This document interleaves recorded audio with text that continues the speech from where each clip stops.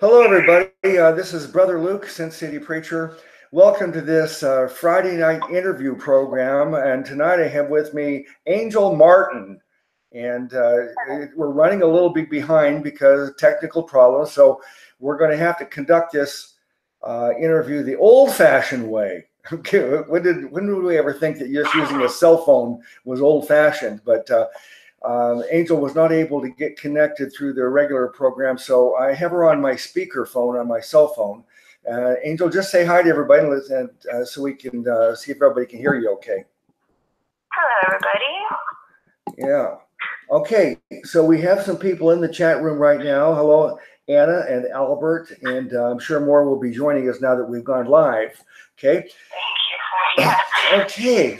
I titled this, I don't know if you noticed the title, Angel, but I said, Interview with an Angel. Now, well, yeah. So let me ask you off the bat is, you know, a lot of us use names, but is Angel, is that your actual name, Angel? Yes, it is. Okay. Angel, yeah, my dad, something came over him when I was born, and he decided out of nowhere to name me Angel. Yeah. My mom wanted to be Monica. I'm glad it was Angel, because that would have been bad when Monica Lewinsky happened. Yeah, yeah. That's not a name you want to be associated with anymore, Monica. But personally, Angel usually is like a stripper name or something. Yeah. Well, they don't usually name strippers Angel. I don't think. I don't know of any. Yeah, I know. Okay. Now, I personally think that everybody ought to have a name from the Bible. My name's Luke. Angel is in the Bible, but all these people that we know and love, a lot of them, their name's not in the Bible. And I keep on saying, why didn't they give you a Bible name like us? Well, no, I love Luke's one of my favorite names, actually. But I guess you could say my first daughter has a biblical name, kind of.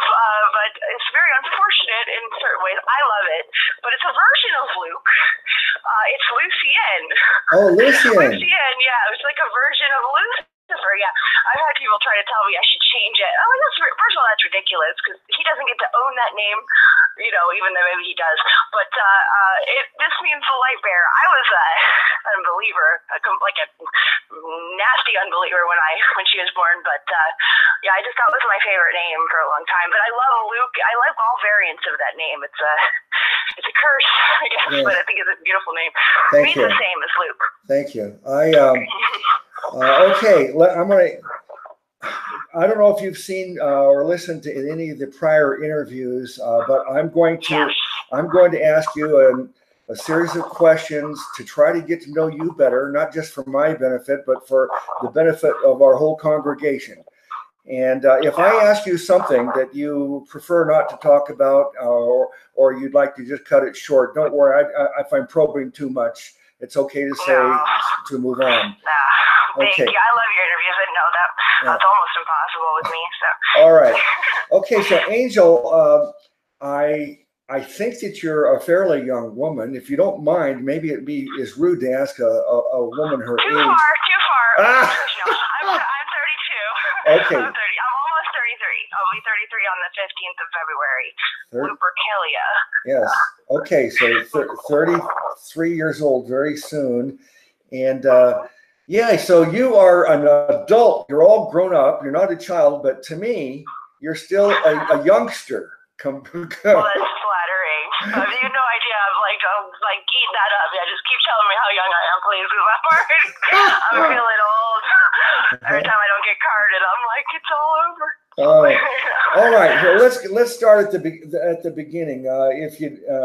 So almost 33 years ago, you were born, and where was that you were born and grew up?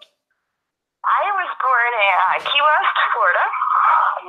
For those who don't know, it's like a little tiny tip of islands, a string of islands at the tip of Florida, closer to Cuba than it is Miami. Yeah, I was born and raised there until I was about 18, and moved on graduation day. We moved.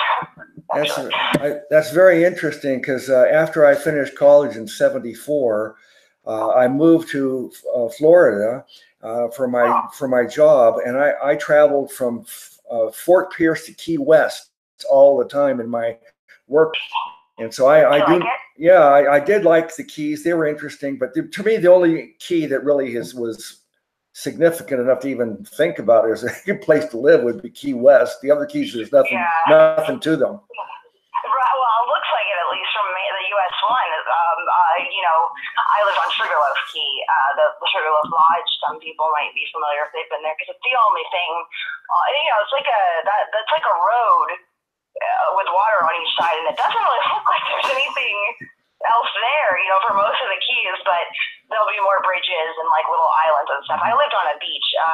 We had a private, I think it was like 3 acres out I was like 10 minutes from the main highway. No neighbors hardly. And we just, it was on a beach facing Havana. With all there was for me to look at was the very, very, very flat horizon facing Cuba. And the lighthouse I shouldn't have been able to see. Yes.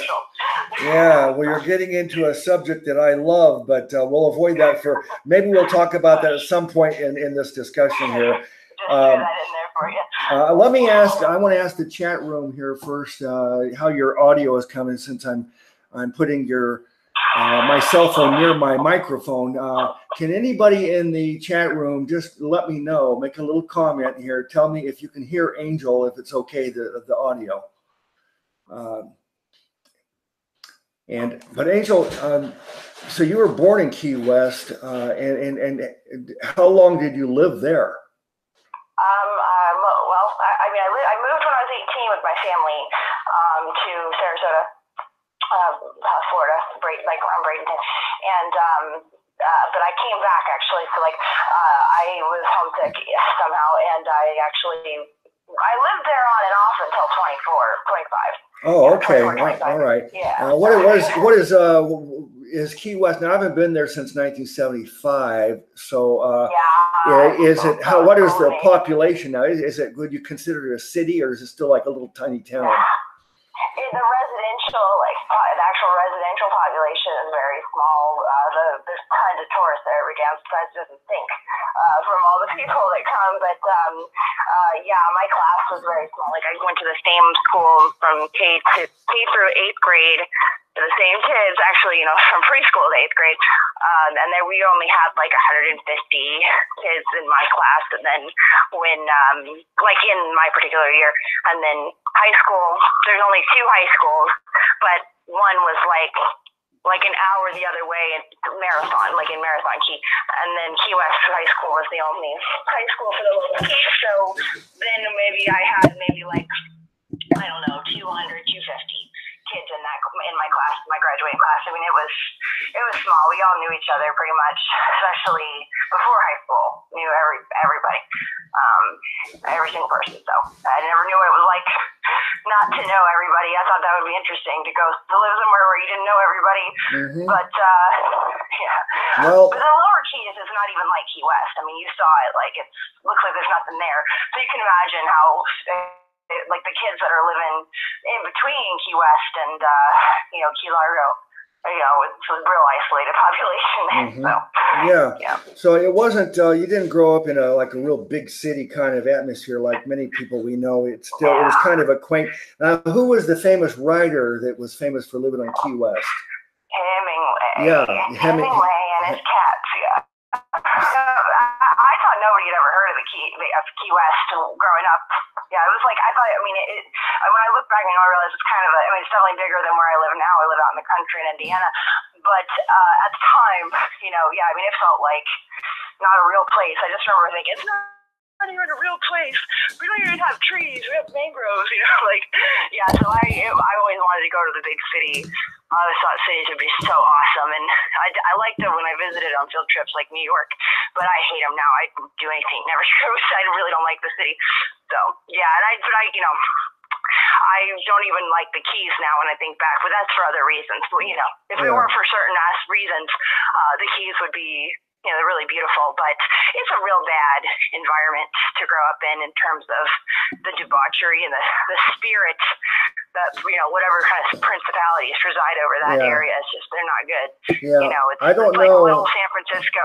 Yeah, I don't know about it really current. I mean, the days that I was there, it didn't have this reputation, but does have a reputation of being a kind of a sanctuary or a haven for homosexual communities. Yeah, that you came before Fantasy Fest started, I believe. I think they started in the late 70s, early 80s. And that's just like a Mardi Gras, but I think even worse. I mean, people just make naked and stuff. I mean, it gets worse every year. But yeah, I mean, it's not a gay pride parade per se, but it might as well be. It's the thing. And yeah, I mean, those that put it that way. I could never be an actual homophobe because, I grew up perfectly acclimated to gay people. I mean, now it's different. Now I recognize that it's a sin, and a pretty grievous sin at that. It's really bad because you identify yourself as that sin. It's not, the sin itself, but the fact that people are brainwashing us thinking that it's like I am gay. It's like saying I am blasphemy, or you know what I mean? Like, it's not that I have this sin. It's like, this is who I am. The sin is who I am. Right. So yeah. That's the devastating part about it. But yeah, it's very flamboyant. Commissioners. I've talked about this a few times over these public broadcasts about my older brother. Was one of the very first people to die from AIDS when it first became known, and but my family, because of my brother, we of course loved him and accepted him, and so we developed a kind of a liberal attitude towards that. But after I got saved, I did have to just say, look, it doesn't change my love for my brother, but I still cannot accept it as a natural, normal way of life that should be condoned. I mean, did you feel that way of life had anything to do with like did he have like a hard party in life, or is he just gay? But like other than that, like pretty low key guy. Well, yeah, he had a relationship with a few people that were long-term relationships, but I'm sure he had a period, as most people do in that community, and even in my time being heterosexual in the 60s and 70s, my generation, we were known for being promiscuous, sex, drugs, and rock and roll. That's not what I meant so much. The reason, I guess I should tell you, my mom was diagnosed with HIV when I was 8. Yeah, she tested HIV positive when she was pregnant with my little brother. And I have quite strong feelings about that whole industry and like how all that works. And she died from the medication 20 years later when I was 28. I had some pretty big revelations about that whole thing. I mean, I used to threaten her that if she didn't take her medication, I wouldn't speak to her. So it took. I was a virology. I originally was my biology major in college with a focus on virology, specifically, because I loved epidemiology so much, believed in all that stuff, and I have very strong opinions about what happened to my mom and what happened to a lot of people. The reason I asked that was not about, it wasn't even about the promiscuity. I was trying to find out whether or not he led a lifestyle that might have run his immune system down, because there's some real interesting information now about especially the very beginning phase of like when they started identifying AIDS or GRID, gay-related immune deficiency. So that's why I asked. But yeah, that's a long other story. But I did want to tell you that I can kind of relate because technically I lost my mom to AIDS. I mean, that's she never have AIDS, full-blown AIDS, but she had HIV and she died from an aortic aneurysm, side effect of that medication that she was on. So another thing we have in common. Strange. Yeah, it is heartbreaking to have I'm sure your mother and my have to watch them suffer and die from such a horrible. So the people are, let's say that they are homophobic or anti-homosexuals, and for any reason, I would hope that they'd still have compassion for anybody that's sick. All right. And my mom was not homosexual, just by the way. She but she dated a guy who was like a drug addict after she left my dad, and he died of AIDS, so it seemed to make sense. Yeah. Her diagnosis, but he died of heroin or something like that. But so that's where we always figured she got it. But yeah, she wasn't like didn't really have a fast track lifestyle other than that. But she's pretty self-destructive still. But I did not see her suffer. That was the weirdest thing was for me, at least. It was later on in the whole industry of HIV and AIDS. She was like never sick. It was very weird. So it kind of tormented me as a kid, thinking that she was dying somehow, but she didn't seem to be dying. But supposedly I was supposed to believe she was dying, and it really messed me up. But she didn't. Until she got with the aortic damage from the high blood pressure that it caused, she was very skinny and not a.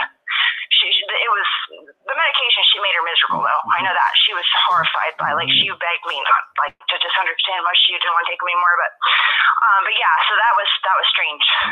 Well, let's go back to the beginning of your life now. Okay, almost 33 years ago, born in Key West, and was your mother married at the time? Did you have a father or a two-parent family? Yes. And my mom and dad were married for a year when they had me. And so was your father part of the household for very long? Yes, always. Actually, he got custody of me. When they divorced. So, because my mom, like I said, she had that boyfriend, did not look good in court. Plus, my family, my dad says he had a lot of money. So, and they were worried sick about me.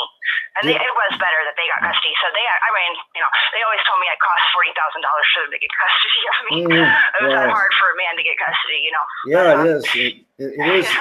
It is even today, and it's easier today than it used to be. But tell me about your parents. Did they have any religious beliefs, and did they pass anything on to you?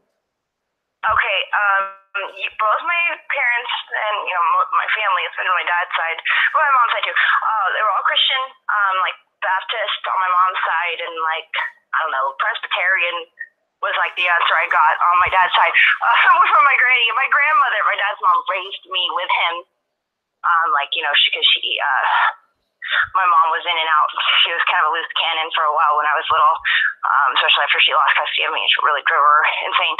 So, but eventually I was with her every weekend and all summer, around by the time I was like 7. And my mom was, they were, and I would say true, like actual believers. Like I always heard the absolute correct gospel as a child. Oh, okay. That's good. That's, that statement there is that's a treasure that you should be so happy about, and very few people can actually say that their parents actually believe the real gospel. The percentages are so low, and so they taught you the real gospel. And I don't know what your position is on how early a person can believe and be saved, but did you can you remember being taught about Jesus and salvation, and at what age did you think you understood and believed correctly?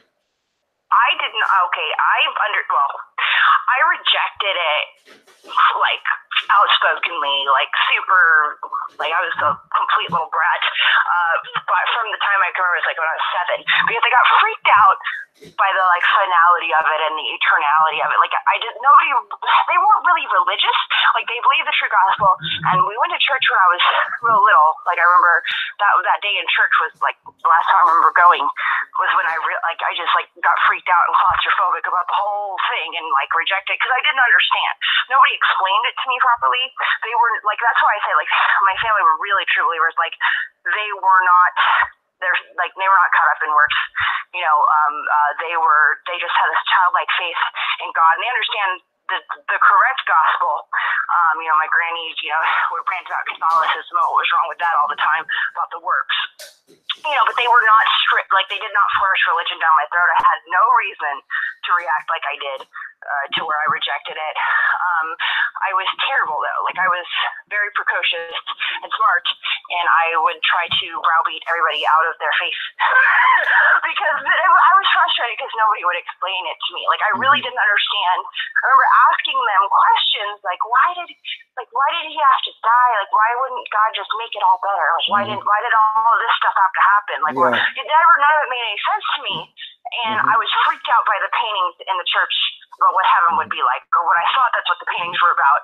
And there was just like lambs everywhere, and there was like kids in like little like white toga robe things or whatever. And it sounds so stupid now, but it just freaked me out when I was little. Like, I was like, wait, so I know that that's what heaven is.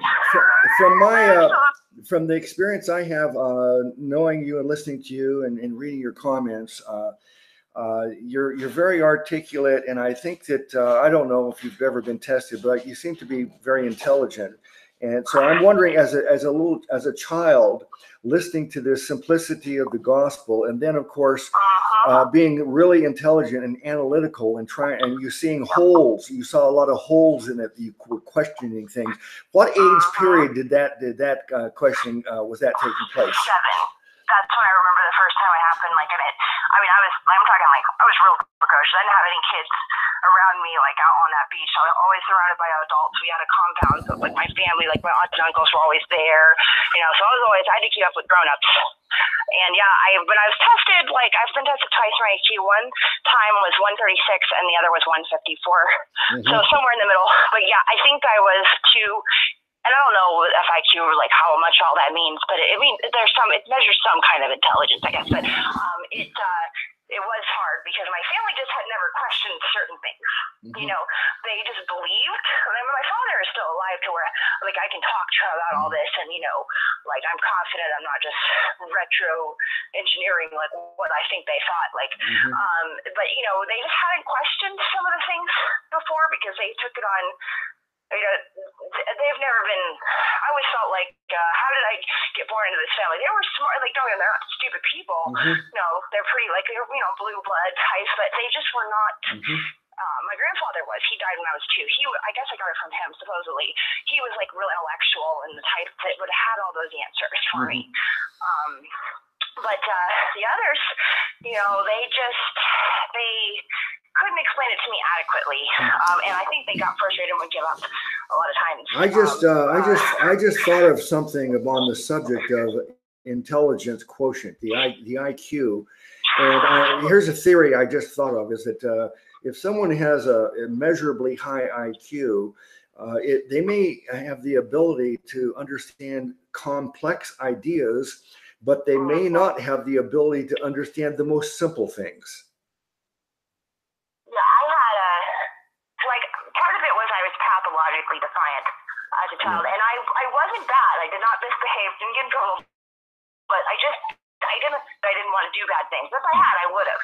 Nobody could, like, I just did not like to be told what to do.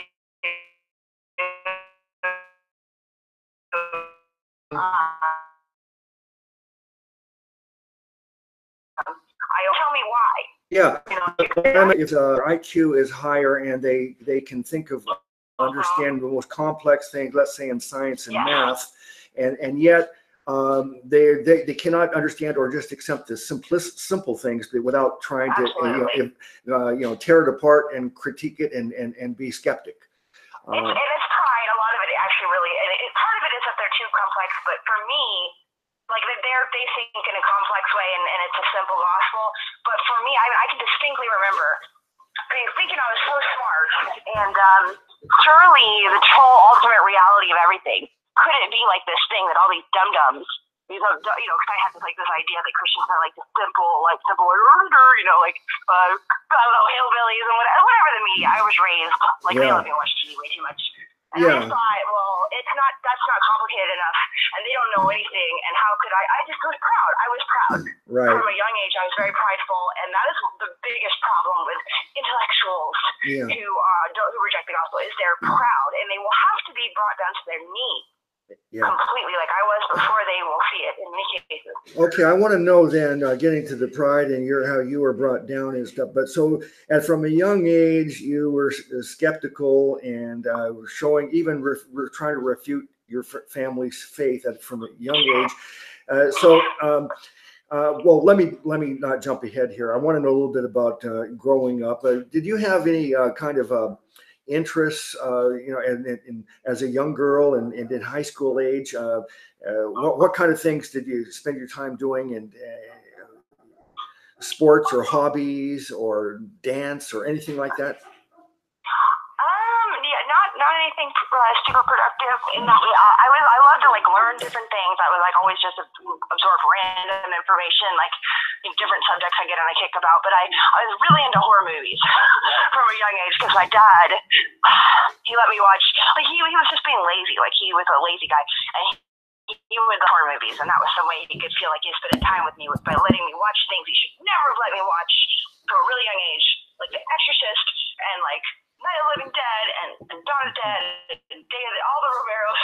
But I was obsessed with horror movies, so I was into special effects makeup. That was like a hobby of mine. I really wanted to be special effects artist until I was about 18.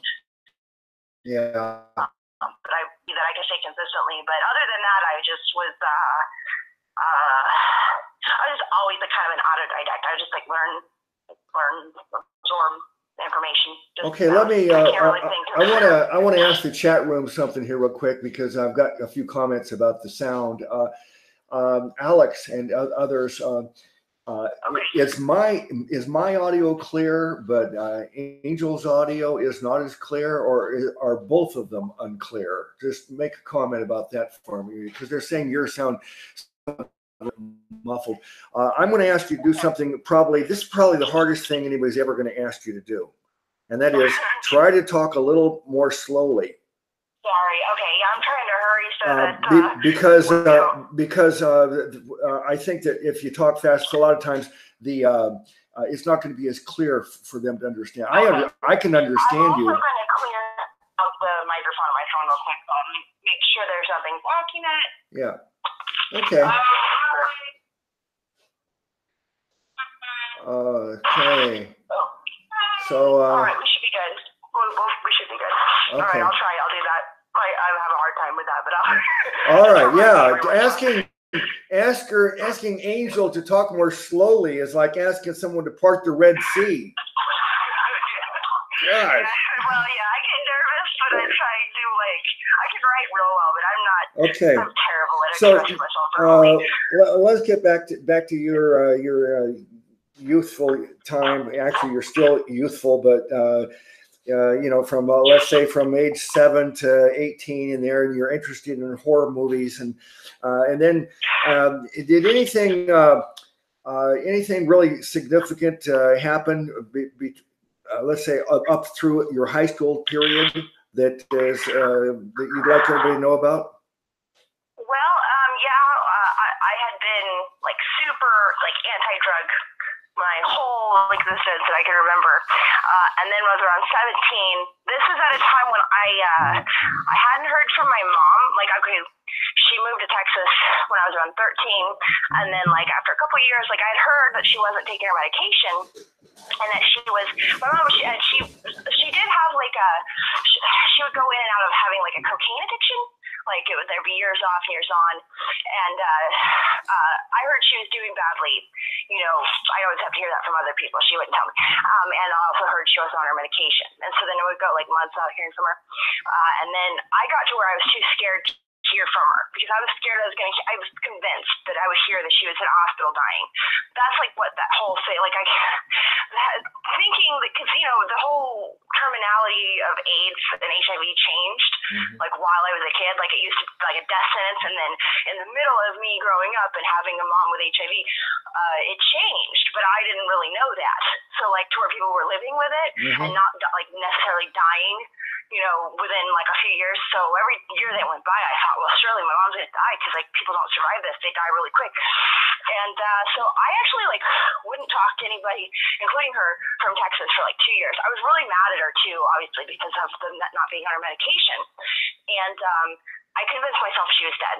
Literally for 2 years straight, I convinced myself that my mom was dead, because I guess part of me was just I was tired of worrying, and I just decided that she was, because I hadn't heard from her, and then she had been in the hospital, and I just totally froze, got scared, didn't want to face any of it, and I didn't talk to my mom for 2 years, and I got real messed up. I was very anti-drug. I didn't do drugs or anything. But then one night I had like a horrible panic attack, really bad panic attack. I mean, I thought I was gonna die. And like I had also been having these panic attacks, and I started to like self-mutilate. Like I would just kind of like cut my arms, not because anybody told me to. I don't even really think it was like this big demonic thing. I mean, I'm sure I was under a lot of demonic influence now looking back, but it was like a and I remember that I felt like if I just could get through this panic attack that I knew was just a temporary thing, maybe like that I wouldn't kill myself or I wouldn't like, cut myself, like it would just go away. And so I knew my dad had Valium. I knew that was for anxiety. So I went looking for that because I was desperate. I mean, I'd never done anything, not weed. I didn't like to drink. I still don't drink. But I couldn't find that. All I could find was my grandmother's pain pills for Lorset. And I knew that was kind of like, I remember thinking, it was like baby heroin, right? Like, and that makes you go sleepy, right? So I took it. And it like, I should never forget it. My dad had been, I didn't go into this, I had been a heroin addict for like 20 years, and then he got on methadone. He wasn't, my dad's like a very strange drug addict because he's not like a wild child or anything. He was always there and just, he was just self-medicating essentially. He was not like some unstable loose cannon, strangely. Somehow it's weird. He never got in trouble. Very strange. That's unusual. But he's a great man. He's better now. I shouldn't have messed with it. I should have known I was going to be prone to being addicted, but I couldn't imagine that because I was so against drugs. I just thought this was like a pragmatic thing, and I got totally like addicted right then because it took away like all the things I didn't want to feel that I have been dealing with by myself for so long. It made me, I remember feeling like, nobody can touch me. Oh my gosh, I don't care what anyone thinks. I felt so good. I thought it was just the best. And then I did that. I took one for like 2 weeks, and then my grandmother got really low, and I was like, oh crap, I can't take anymore. She's gonna notice. And I got sick, like really, really sick. And instead of, I was empty, obviously. I rejected the gospel, the true gospel. I was so lucky to even have family that believed it. And by 7, I was already like messed up enough. And I wasn't because I was like abused. I don't remember like any type of, like I didn't know, physically, sexually, I was very, very blessed as a child. And later on I learned just how blessed and lucky I was to not have been harmed in any way like that growing up down there. But I was just emotionally screwed up, losing, like having my mom out of the house, like when I was 3, and her going off the deep, everything I went through just gave me like kind of like borderline personality disorder tendencies for a while, especially in my teens and 20s. I started thinking, wow, this made me sick when I stopped taking it, and like really sick. I should never take it again. I was like, well, I just need to never run out of it again. And I was addicted to painkillers, like Lorset, for like 3 years after that. I didn't like do anything crazy for them. I didn't, I never even bought drugs.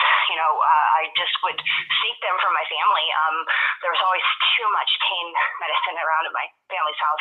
My aunt was a nurse, and anyway, I started like taking my dad's methadone because he would have like a take-home supply, and I would sneak a tiny little bit out. I thought this was pragmatic again because I just didn't want to tell anybody. I didn't want to deal with it. I just wanted to just keep doing it, go to college, I just wanted to maintain. And you just get really sick when you run out of opiates if you're addicted to them. And it's not quite like other drugs that I have since done, because it's not about, it becomes like you're just not just trying to get high anymore. It's not even about that. It's just, you're going to get really miserably ill for like a long time if you stop taking them. And if you like don't have the guts to go through that, it just seems like a pragmatic thing to keep taking them. But I've just, I subsisted that way with the methadone for a few years. So actually, no, it was about 7-8 years, probably 7-8 years total. And what was the time? What was the age period of that was going on? Okay, from 18 to 26, 26. I was on and off, but mainly on. Like I was not the type of person that were like I had to know that I would have like regular access to these drugs to keep taking them. Like I quit a couple times when I like had to go visit my mom in Texas, and there was just no way for me to get them. I wasn't like that person that would take them like just whenever they could, and know they'd be sick most of the time because they couldn't get it. That was not practical to me, but when I got back to my family's house and it was around eventually, I would take it again. And I wasn't like a partier. This was all just like very solitary in my room, just very weird drug addict myself.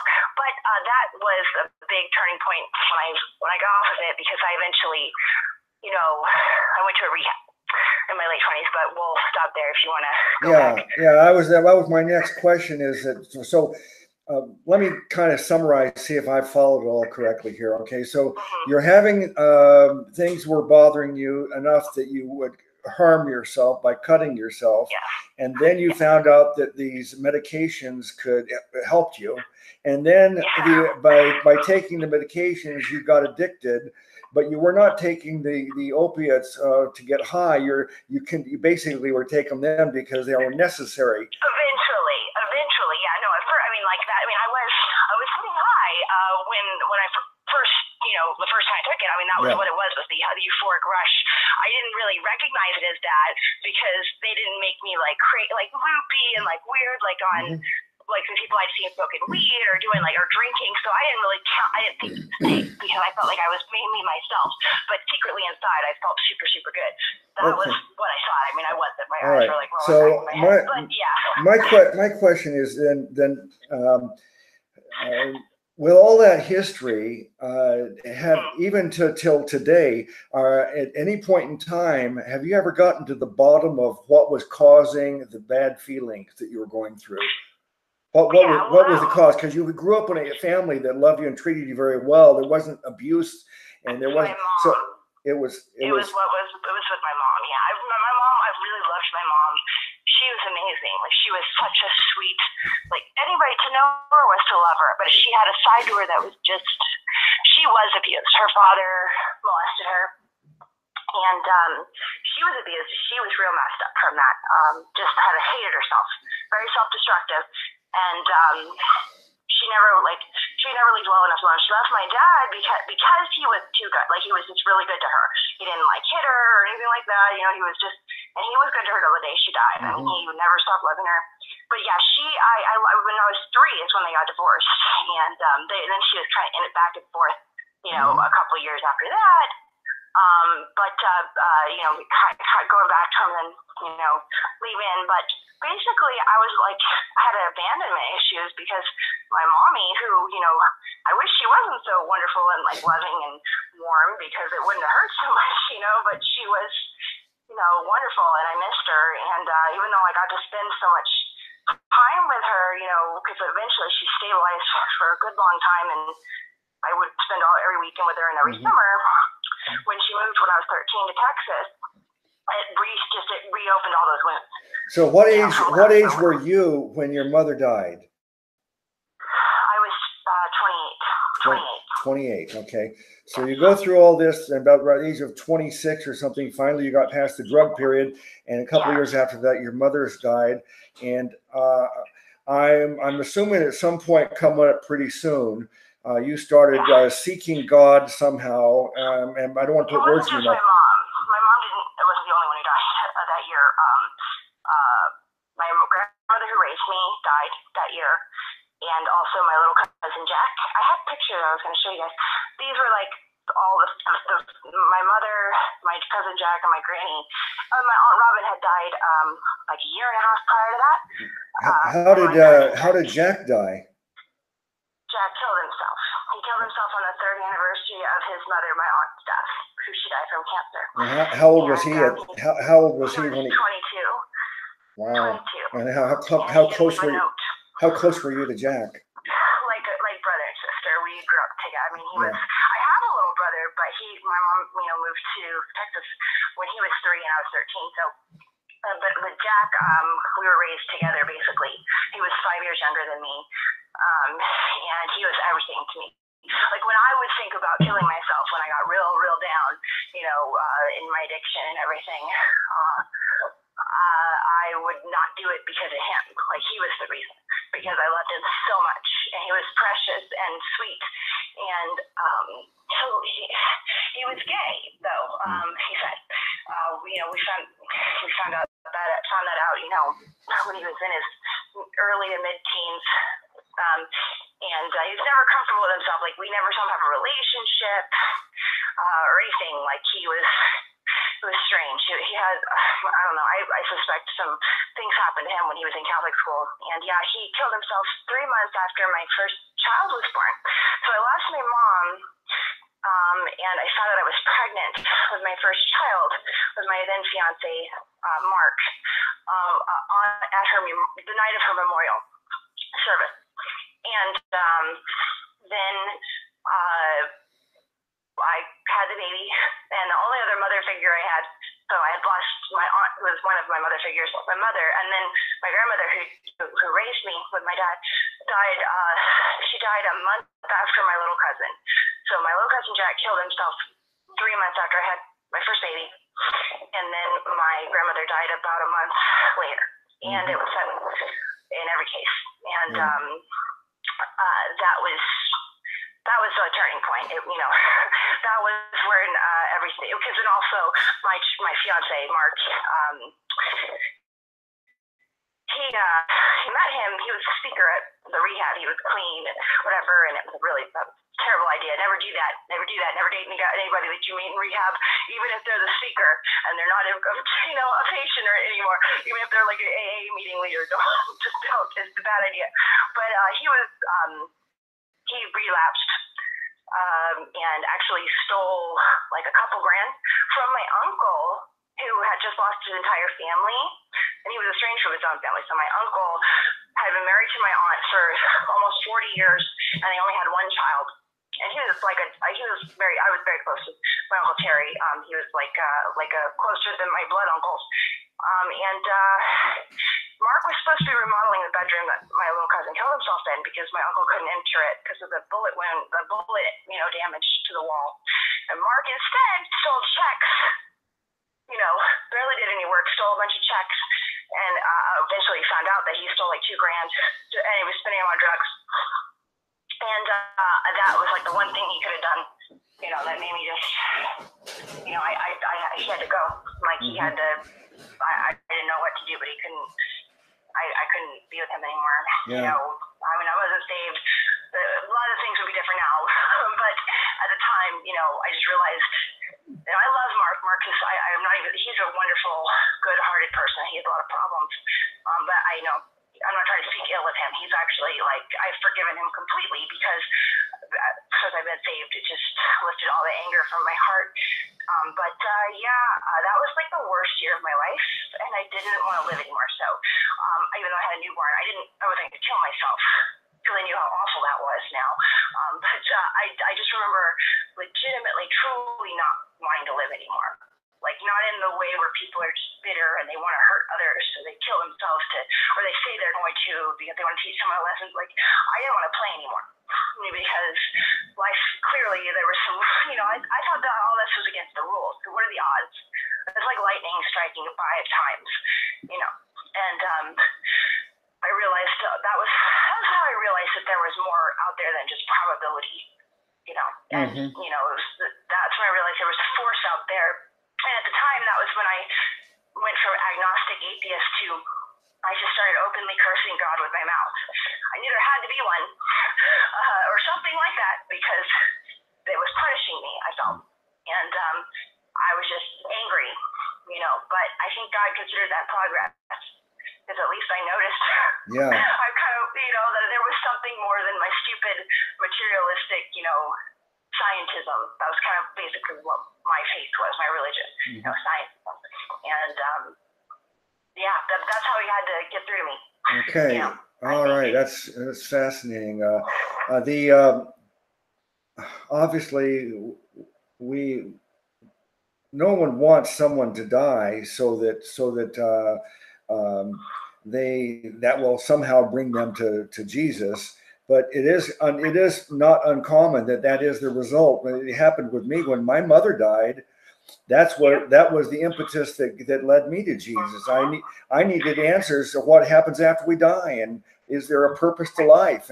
And so I imagine that all this death made you realize that hey, you needed answers to make it all make sense. Well, it was death plus having children, but there was also something, like I don't know how long I would have stayed in that state of just being angry, and then I had some idea that there was a God, but I was just pissed. But then I had just this miraculous something changed within so let's call it about my daughter was about 9 months old, and I had made her father leave. He was the one working. I was staying home with her, so I had nowhere to go. I mean, he had to go. He didn't have a job at that point. He had just destroyed his whole life, and he had to go to rehab and jail for what he did to my uncle. So I was it wasn't really a choice so much. I mean, he's gone anyway, but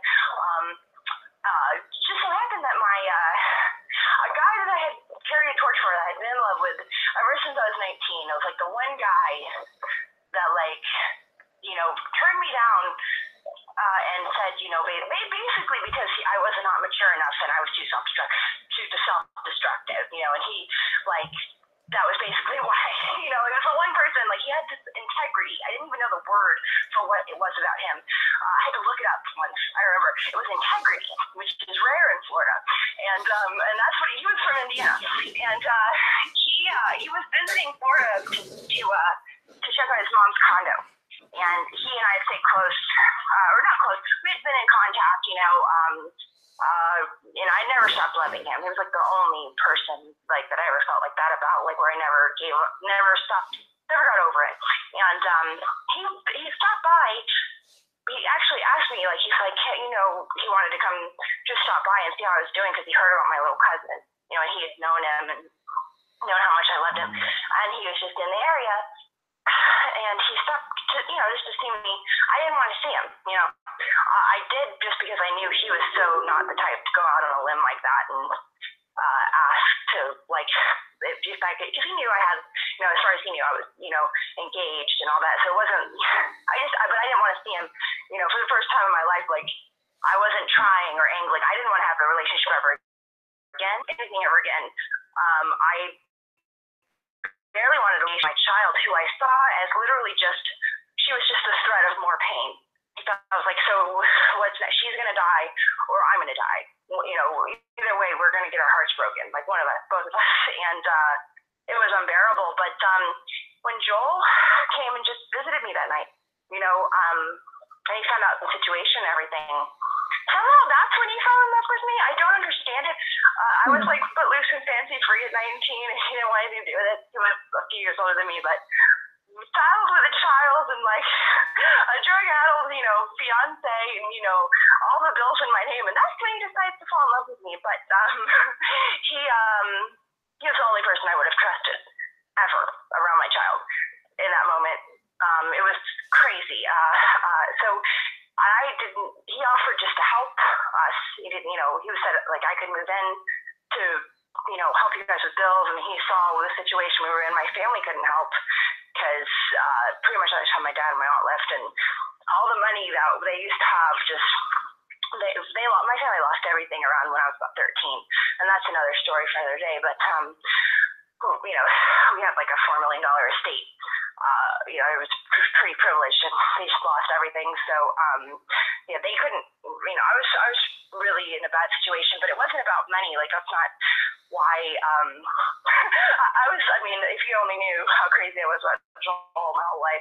But for that to happen, especially when I wasn't looking for it or wanting it. The last thing I was interested in was romance. That was the first hint I I had that this force that I was angry at, this God, because, Joel, we ended up moving to Indiana where he's from. And it was just, and ever since then, we've had just this amazing relationship.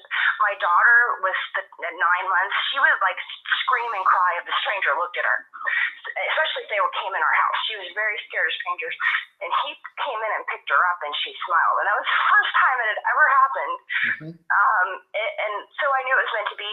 And so basically that began like this whole point where my life turned around and just unbelievable grace and favor and just incredible blessings started happening in my life that it took a long time to list them all, but suddenly I realized that this force that I noticed wanted the best for me is the only way I can put it. And actually that, and so it was about a 2-year process after that before I actually got saved and realized it was, the Lord, God of the Bible. So that's the first time, that's moving to Indiana. That was the first time you've moved away from Florida then. Yeah, basically, yeah. So, and are you, if you don't mind, are you living there now in Indiana, or have you? Yes. Okay, yes. So have you lived in Indiana since that time, since you left Florida? Mm-hmm. Yep. Okay. Yep. And I love it. Okay, so now I'm sure everybody's very curious about Joel. Is he still in your life? How's that worked out? Yes. Yes. Well, I'm my husband.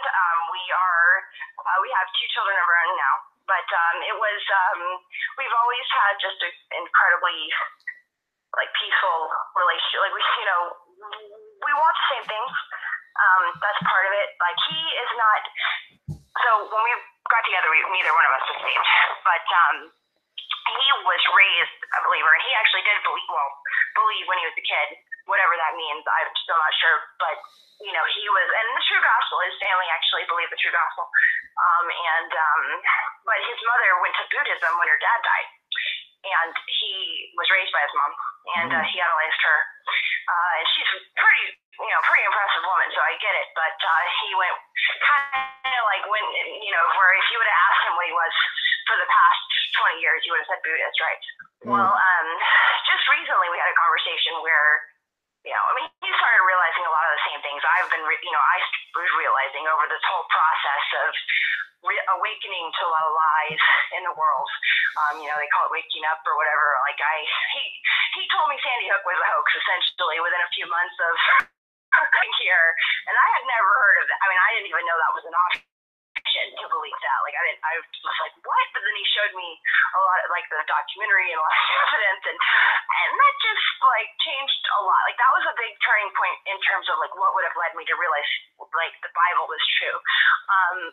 It was God put me in a place where, so I had suffered all this. I had nothing. Like ego death, no pride left. Like my life was absolute crap, and I didn't want to live.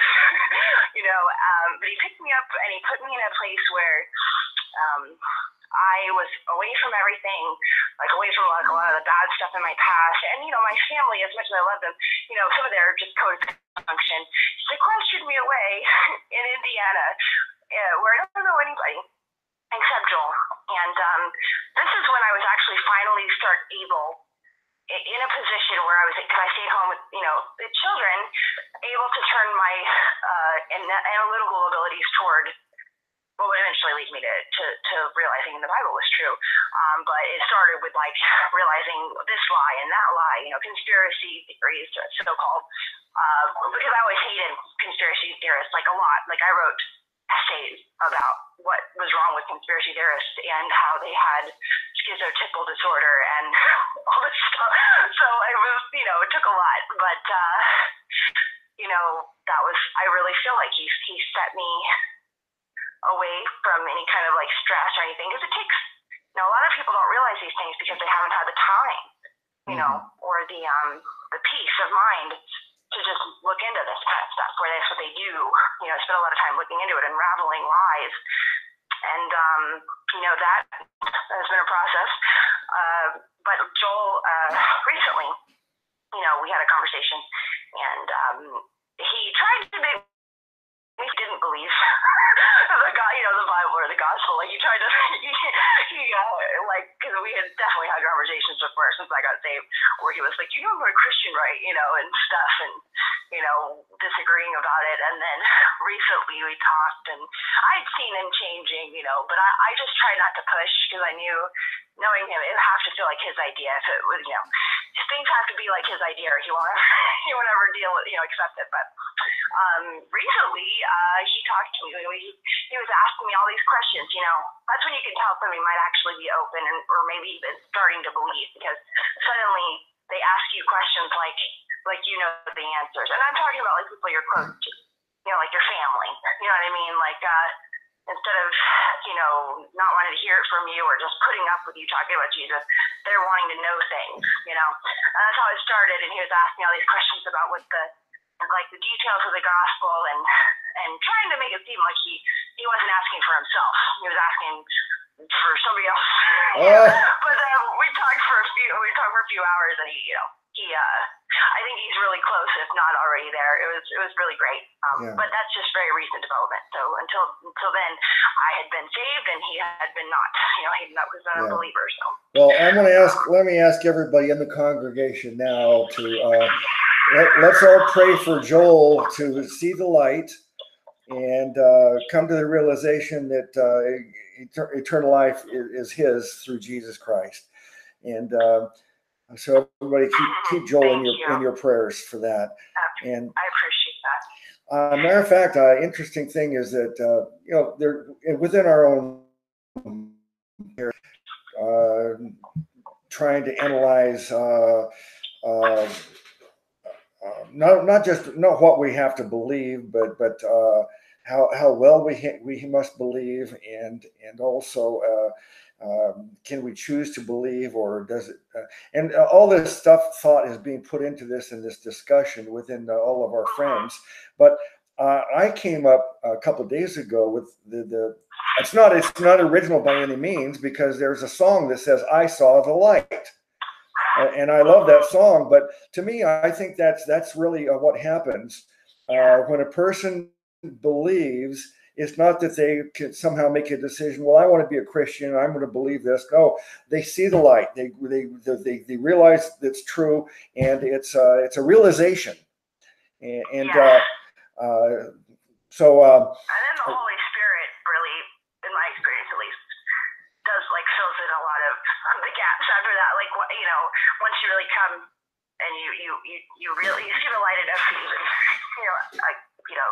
because I mean, I'm not saying you don't have to pray or ask God for anything, but I naturally started talking to him and saying, you know, like the first thing I asked was, can you just please show me how wherever I think I disagree with the Bible, I'm wrong and you're right. You know, that was like a big thing for me. And a lot of times it was like a download that I would later go and make sure, like, okay, I would read the Bible, make sure that was like accurate. But a lot of times I would just be doing something and I would start thinking like over things, and I swear it was like Holy Spirit just give me understanding right there. You know, I like that use of that word download. I heard that first from Brother Ronnie. I hope he's still with us, but he may be with the Lord now. I haven't talked to him for a few months, but he's known as Hood Minister or Saint Hood, because he has a life of being in the gang life and stuff. But he's also come up with a couple of sayings I like, and the idea of a download, that God downloads. In other words, I call it an epiphany, a revelation from God, or God downloads, where you're reading. You read it 20 times, but all of a sudden this time, boom, you get it, and you wonder, why didn't I see that all these years? And it's so obvious now. And is it a download that God just revealed it to you? Well, you know, I will say, and this is a topic for another day too, because this is like a part of my story. I've told you a little bit, real extensive, like real crazy, like just. It's hard for me to leave it out or not even touch on it, because it feels dishonest. But like from point A to point B, like from where I started believing in spirits and theories and looking into them, and then being saved, like what came in the middle of it was dealing firsthand in person with Luciferian. Although I didn't get in, you know, I wasn't abused, but my best friend since preschool, you know, and her family turned out to be Luciferian victims, all, including her parents, but they also subjected her to it. And not speculation, like all confirmed, crazy things happened. They tried to kidnap my child. It's a very long story, but if I touch on it too briefly, I'll just sound nuts. But if I go, it'll take me like a long time to explain. But what I want to say though is that in the process of dealing with that and having her in my home, because I thought I was helping her, like I thought she was trying to get away from them. I saw a demon, literally a demon. I'd never seen anything supernatural before. There was a demon that was apparently attached to her. Actually, before I ever, believed in any of this stuff or knew about her programming, this thing, I guess like that was actually the first time I saw something supernatural. Like a year prior to that whole experience, we had experienced what appeared to be like an apparition, while she and I were together. So it has been attached to her, I guess, forever probably. But when she was what I thought trying to break her mind control programming and just get away from her family and take shelter in my home far away from Florida, this thing manifested and caused trouble in our house. Not real scary, I will say that. That's how I knew it was not my imagination, because I'm terrified of demons. It was not very frightening. It was just annoying and troublesome, and it looked like a black smoke figure thing. Did you see it more than once? Yes. I saw it probably like 3 times, but it also did other things, phenomena in the house. Like I caused Joel sleep paralysis, which he didn't even know about it at this point, because I didn't want my best room was crazy. But the night where like the activity peaked, we were out in the garage, she and I, and she felt like she was being possessed. It was really a strange situation, and I was not a believer at this point. But during that time, he actually had sleep paralysis for the first time in his life, which I had as a child a lot. And I had talked to him prior to this, and asked if he ever had. Joel doesn't believe anything. Okay, he thinks everybody's lying. All right, but it happened to him. There was not a coincidence, and I told him about what had been going on that morning, and so he was a witness to it after that. And yeah, we saw it. I saw it more than once. It also touched me, and I really believe it was a demon. Caused very strange dreams while she was in the house, because they were just not my dreams, if you know what I mean. They were very strange, just emotional. It was like it was a parasite kind of. It seemed to be feeding off of emotions, not just fear or anger. It didn't really care what kind. Just any kind of emotional spike it could generate was good enough. It was not. I'm gonna guess it was not a very high level demon in the hierarchy. It seemed like sort of like a. Her mother said later on that it was a what did she call it? A bloodline generational hellhound that was attached. That was sent around to protect what she called the family jewels. That all sounds really nuts. But the point is, this thing was going on in my house for a while. Like the first time she visited, and then the second time she came and visited after I figured out what the deal was with her family and all this everything, because that's when I had found out about SRA and MK Ultra and Luciferianism, and I realized, that's my best friend and her family that I had been very close to. All those things, it was everything, and they thought it was adorable when I finally figured it out. It was so weird. But anyway, I saw this thing flee the name of Jesus. Now, I did not believe at the time, and we had tried a lot of different things as unbelievers, tried pretty much everything but the biblical way of getting rid of one of these things. I had told myself it was not a demon, but a dark interdimensional. It's like a life form. We just don't understand it. We've always called them demons, and we tried psychological techniques. Ended up being a psych major, so I knew a little bit about that kind of stuff. Even Native American stuff, pretty much pagan, or occultic ways of getting rid of it. Positive affirmations, whatever. Nothing worked. Nothing did anything to this thing. But the minute that it appeared to my daughter, my 3-year-old, my friend and I, because she saw it and she said, "Doggy," and it terrified us so much that we both instinctively said the Lord's Prayer at that moment. It was very strange. It was like a reflex. And that thing didn't ever come back. Like no disturbances from that thing after that. Like not at least that I was aware of or anybody else. You know, I'm sure it still bothers her. But that was a big deal. Like I didn't want it to work. You understand? Like I didn't want to be wrong about everything ever, basically. You know, that made me wrong about everything when I saw that, because I'd seen the other things not work. You know, if it hadn't been for seeing other things fail, it wouldn't have been so powerful. Yeah. But yeah, nobody could explain it any other way. Like, oh no, it's just light always defeats dark. Or no, I tried all the other kind of light worker techniques. No, the only thing that just made this thing like run away and never come back was calling on the name of the Lord. You know, which I assume is essentially like the same as using the name of Jesus. I mean, we said the Lord's Prayer, and yeah, so that was a big thing for me. I have actually never. I don't know what it would be like to go from that moment of not believing to believing without. It's almost not fair because I feel like I saw it proved, you know.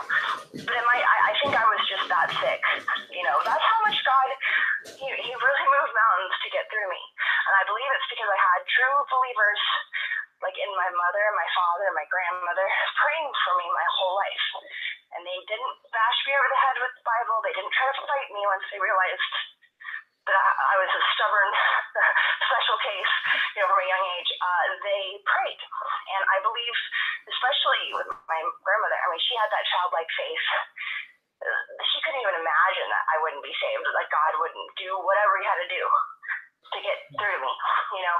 And I really believe that is perhaps a big part of why so many dramatic things unfolded in my life. But I also would like to tell people that I think the way God looks at it is, you know, he can lead everybody to water, but not everybody will drink. It's just, you know, not everybody may have like these dramatic, crazy things happen to them, like lose their whole family in a year or see a demon to get them saved, because that's not what it would take to get them to that point where they are going to have to choose between accepting the truth or becoming like willfully lying to themselves. Because up until then, I was not consciously lying to myself. I really didn't believe. You know, I really didn't understand. I had tried, like especially when I was getting clean, and I saw that Christians really had they had something I wanted, but I didn't really know what. But I just couldn't figure out how to understand the gospel or the whole story. You know, I didn't get it. You know, there was just that spiritual component missing, and but I was not lying to myself. And I think God knew that if he put me in a position where I had no choice but to choose between like consciously lying to myself and, you know, like becoming like complicit in it, or you know, accepting the truth, and being honest with myself about what I saw, that I would choose the truth, but not everybody will, because we're told even that people will see the return of Jesus and, you know, or see God's wrath, and they'll still be cursing and rejecting him. It's crazy, you know, they still won't repent. Yeah. And that's, you know, because that's in their heart. That is, you know, they don't just not believe, like they hate God when it comes down to it. You know, there's like I guess there's a difference. And even though it would have appeared that I really hated God most of my life, I think God knew that I just didn't understand. And if I did, you know, that I would believe. And that's where I'm at. You know, it's just amazing. I mean, I just want to tell everybody, he knows you so personally. He knows you better than you know yourself. And he knows like everything you ever felt or experienced is still very personal with God. And I think of so many unbelievers, I wish that they understood that. But it's not some just like, you know, austere, remote authority figure who's God of all creation. Like he's your best friend you never knew you had. You know, I mean, he's everything. He's your father. He's awesome. He's just and his mercies are new every day. Yeah. Praise Jesus. I'm just love how you came to believe, and basically you had no choice because you would have had to deny what was proven to you. And um, that's I've often talked about um, the Apostle Paul. I don't believe he had faith because Jesus actually appeared to him and showed himself. The Bible says that we walk by faith, not by sight, and faith is the substance of things hoped for, the evidence of things not seen. So if we can see and touch the way that Thomas did and the way that Paul did, it's not faith. It's actually knowledge. It's God's proven it to you. You don't have to. You said that. That's exactly what I think. Yeah. And I think there's a difference. And without faith, it is impossible to please God. So there's something about, and Jesus said that to Thomas, now that you've seen me, you believe me. Of course, anybody would do that, right? But he says, but blessed or happy are those people who don't get to see me, and yet they will still believe in me. He values us believing, trusting, relying, putting our faith in him. He values that over somebody that has it demonstrated and proven to them. But in your case, it was shown to you. There was no. It was like for me to argue in favor of Darwinism after I see that the proof that it's absolutely absurd. I mean, to me, the genetic code proves to me that there's a mind. There's a mind that's designed us. That's the genetic code that proves it.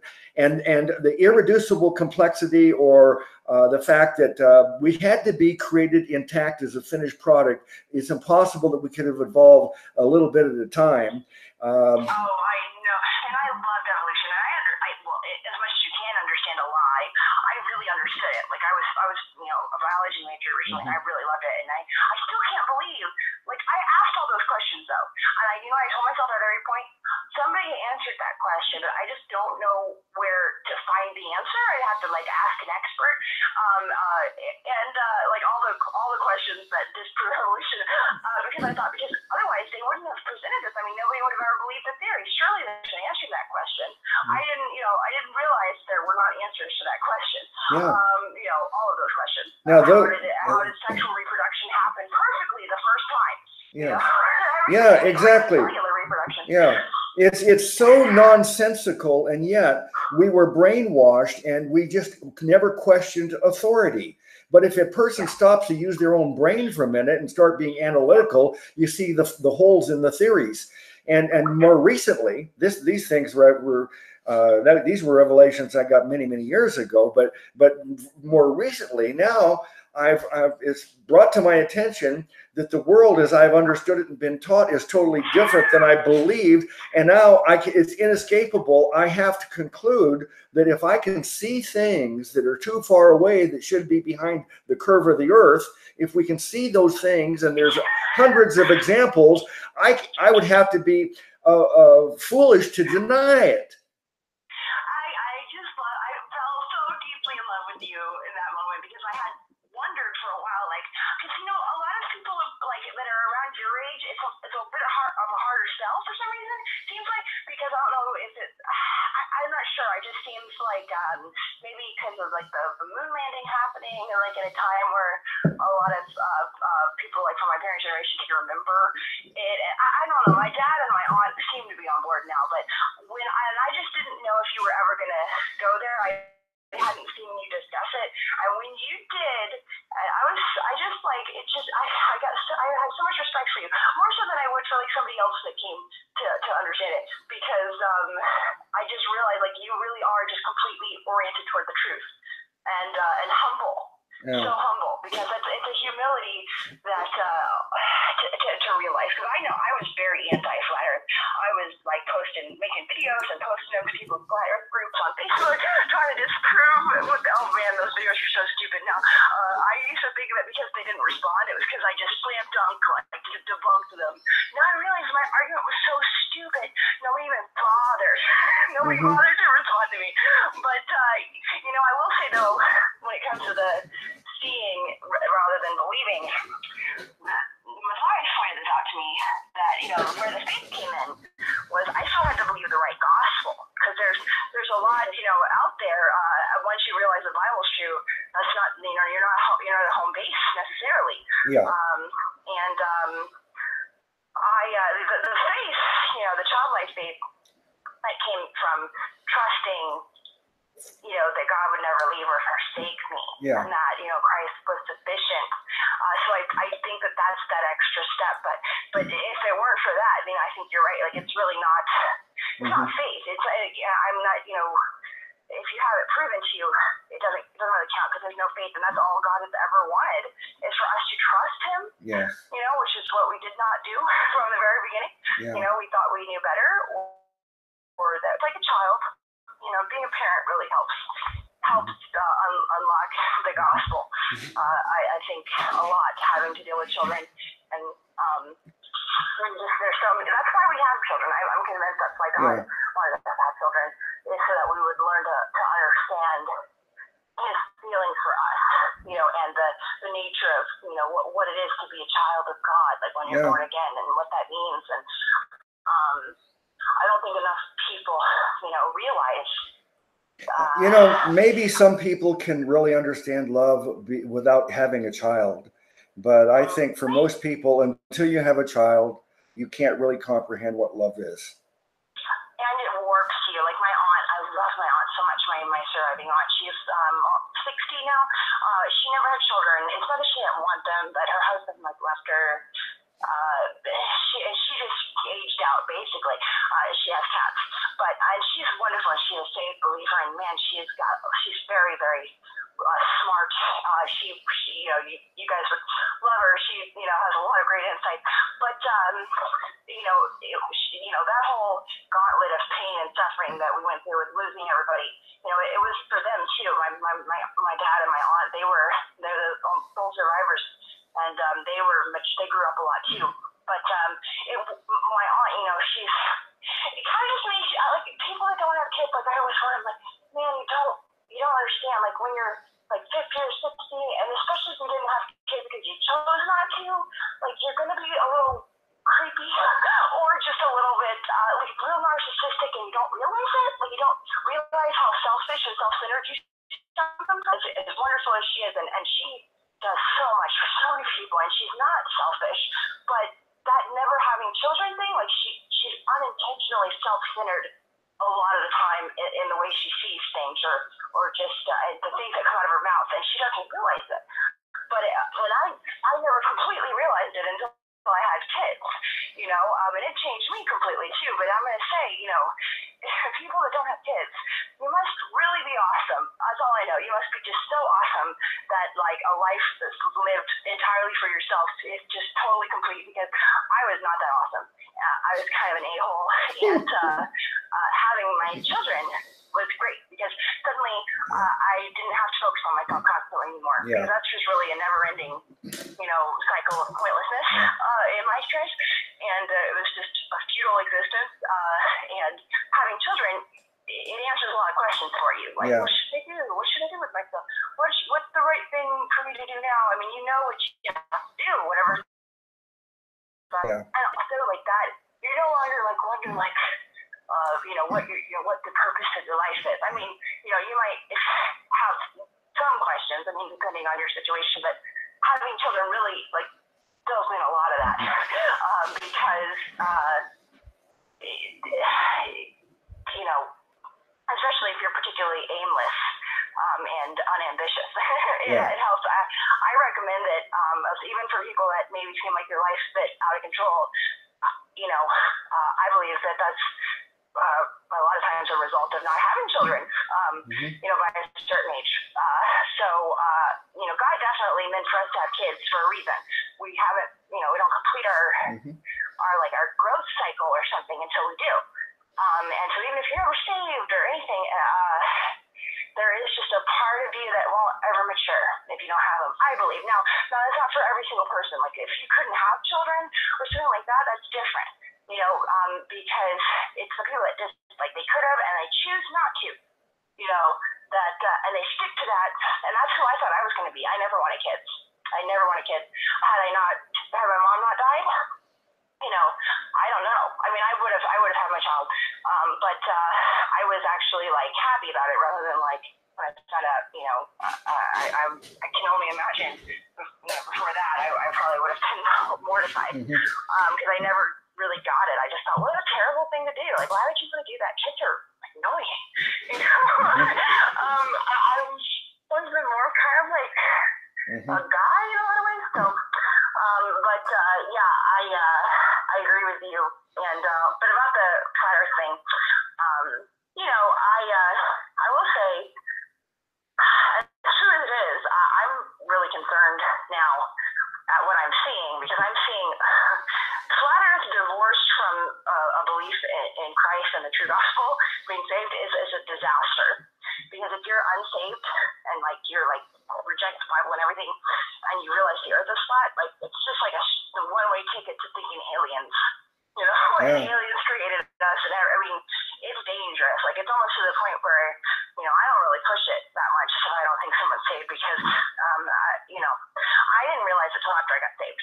I was totally against it, and within like 3 months, like when it reoccurred to me after I got saved, and I remember one day I was folding laundry and I was like, oh, the Earth is flat, isn't it? Damn it, you're wrong about that too. That's what I said. Wrong about that too, wasn't I, Lord? And the answer I got is I was like, yep. And that was all it took. And I mean, I confirmed it later, but it was, it was just really, it was like a Holy Spirit thing, There's a lot of that, finding out things I was wrong about. Well, let me say, I want to say something about parenthood before we move on. It's clear that you and I greatly treasure parenthood. We know the great blessing it is in our lives, and I'd like to have everybody be blessed in that way. But obviously, we also know that the Bible does say for us to multiply. We are supposed to be reproducing, but on the other hand, we also have the Apostle Paul saying that in his case, he would forego that, so that all of his time could be dedicated to ministry. Because if you do have a spouse and then children, you have a duty to put a lot of time into that, and you have less time in service to God. So that's God's purpose for you in that case, and that's different. Like you're not going to be, you're not going to be like undercooked, undeveloped. If God, if that's His purpose, and you're a believer, and you're actually doing this for the Lord. I just know the general person, like especially my age today, so many. I mean, the most comments I get on a comment I've ever left under a video, like months later, it's just a video where like it was about feminism and telling women not to have children, and I just left a comment very simple and short that I was I said that until I was 28, and now now I have 3 kids. So I'm 32, and I would that I don't regret it, and it's the best thing I ever did. And you wouldn't believe the comment. Wow. Yeah. People leave. So that's why I was saying that. But no, I certainly don't mean that somebody that devotes their life to ministry I mean, like I said, if you weren't able to have kids, I mean, that's because I believe God didn't mean them for you. But I'm talking more about the people that, well, it was, there's a lot of us that refuse now. I'll tell you, this is something that is proven true in my life many times. In my case, it was having children was not one of my life's goals. I never really thought about it or dreamed about being a parent. But when it happened, I recognized the greatness of it. And I saw the same thing happen with some other family and friends that they never planned on being parents. It wasn't a goal or a great desire. But when it happened, they also recognized how great it was. So maybe that will happen. For some of the people who are listening to us now, I don't mean to try to put any kind of trip on you, but maybe if you don't have children and then someday you do, you can relate to what we're saying, how great it is. But I will say that there's two other things that I want to touch on before we finish our talk. And okay, so the experience of the entity, the demon departing with the prayer, the Lord's Prayer, that was the sign that proved to you there is a God, there is something to this, and it must be the God of the Bible because it's the Lord prayer. At some point, did you go to the Bible and begin studying it? Because, oh, by the way, I also want to say something about that. You said you made a little short comment. I've never known you to make a short comment. your comments. That was the funny thing, is that it was my one short if anybody doesn't know, if you don't know Angel, if you ever see any of her text comments on videos, they're very lengthy, they're very thoughtful, very thought-provoking, very well written. And so for her to leave a little short comment, that's almost hard to believe, but I believe. Yeah, I know. I think I left like a long one also on that video, but like the one I get responses to is this short one, and there's so many angry females mainly, like just yelling at me, and I wasn't even nasty. But it's that spirit. It's that spirit that's just so present in millennials especially. That just they I don't know, some people call it the Jezebel spirit. I don't think that's in the Bible, but you know, it's just that rebellion, and they just don't want to. They can't stand the idea of ever having to do anything that's not just for them. Yeah. And I know, because I was like that. So that's why I felt like talking about it. But okay, so anyway, I'd like to know when your Bible study began and how that's progressing. Well, it began in the midst of dealing with my best friend, who was here in the full throes of like a programming. I don't know if a lot of people have ever studied much about this whole mind control programming. It's basically just like a very sophisticated, very organized layering of demonic possession. They just layer in. It's just demonic possession. I don't lesson anything, but it tells you that there's some way to do it without demonic possession. It's unbelievable. Like, I was a psych major, and none of what I saw was taught as possible in school. And you know, I had to go to the Bible because I was trying to figure out. I started realizing like there were these things that would apply to this show. But the main thing, the biggest thing for me, I started in Genesis because I knew I needed to understand that. And that was while she was here. And I was dealing with a lot of insanity. I mean, she would have days where she wasn't able to speak. Other days where she would, against her own will, cut her hair off for telling me things she wasn't supposed to tell me. In front of me, just one hand with like the scissors and cut her hair off like all the way to the crown. You know, and that's just the tame stuff. But I started in Genesis. A really big deal was understanding. I need to understand the whole point of it, you know, it and what sin was and why God couldn't like give us eternal life despite being sinners, right? And there's just the essence of the gospel, like, but it starts right there in Genesis, you know, understanding the creation and understanding. I remember just having this understanding suddenly that it was God was He was going to make everything new, and if He were to allow people to enter in with, you know, their same sinful tendencies and their sin, the same thing would happen all over again. You know, because I saw that sin was the reason that, you know, the world is the way it is. I mean, that was a big question. I started believing. I remember, you know, part of what was so convincing was that I realized that Genesis and, you know, told us all the answers to my questions, because I needed to know, like, what do I tell my little girls when they come up to me and ask me, like if they would ever come and ask me what the point of not killing themselves was, or something like that. They ever got so down. Like, could I tell them there was a point to any of this? You know, because all I knew was suffering. You know, it came out of nowhere. It was not only, you know, it was all heaped on at one time, and for a damn good reason we're here. And there better be some way of us to guarantee what the meaning of it all is. Or this is a very cruel existence, you know, because if you go through people go through, especially in other parts of the world, and you don't even know what the point of it is, and like if there's any meaning. But the biggest thing was finding out, like realizing that my babies that I love so much, and Joel, like, you know, what happens when we die? Like, how cruel is it to live for such a short time? You and love so hard, and with a love that demands eternity. And I wondered, why do we fear death so much, and why do we want eternity with the people we love if we never had it to begin with?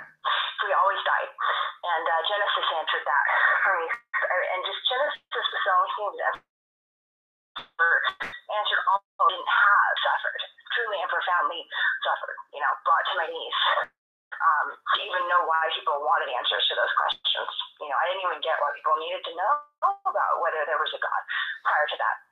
I was I was real smart and real stupid at the same time. And since then, I've listened. I mainly get to listen to the Bible because I'm always home with the kids, all by myself, all 3 kids, and I don't have any family here. So Bill works and I the kids all day, and his family, most of them, basically I'm always alone with the kids. So most of what I get to do is actually listen to the Bible. And so I've listened to all of it once now. It's a little difficult sometimes to listen to it because I have to go back if I miss something. So now I've been going back to pertinent chapters that I am most drawn to, the things that I remember the most. And then I'll probably start over from the beginning. But I also like to read Psalms before bed at night. So, I'm right now I'm in Matthew, and which is actually where they're at in the Bible study I found out last night. But Matthew is, probably one of my favorite chapters. Well, that's my favorite chapter in the New Testament, definitely. Mm-hmm. But I will just say though that Genesis is what did it for me. I don't know if I hear a lot of people saying that, but that is really what did it for me, because of understanding that we weren't created to die and suffer and lose people we loved. And we were, it made everything clicked perfectly into place when I read it and realized all the things I wish my family had explained to me when I was a kid, but they had never really thought about, I guess. We talk about my dad and I talk about it now, but that was, I've actually also, one of my close friends who was a lot like me, his name's Ben, he 100% believes the Bible is true now, because I spent 2 weeks, and now I'm not saying I know for sure he's saved, but because his first reaction was to say that he was angry that it was true, because now he realized that he'll never cease to exist, and I told him that's debatable, but at the time I was, I told him that you're eternal, one way or the other, heaven or hell, but that wasn't, what convinced him was just patiently going over every single thing with him and every question. He's very smart and very good at debating, but I just, I had to get through it myself to get where I am now. I heard it all. I know all the objections from people like me, millennials especially, and there is a way to get through to them to where at least they have to realize the Bible to disprove it at the very least, because all the things that they'll throw at you, you can disprove via the Bible. But I did find that in Genesis, for several people my age,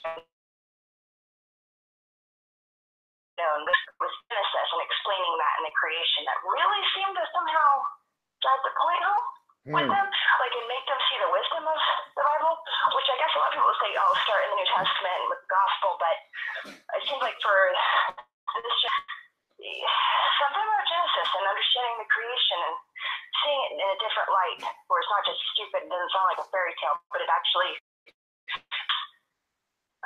it seems to be really effective at making them, and then that makes it able to understand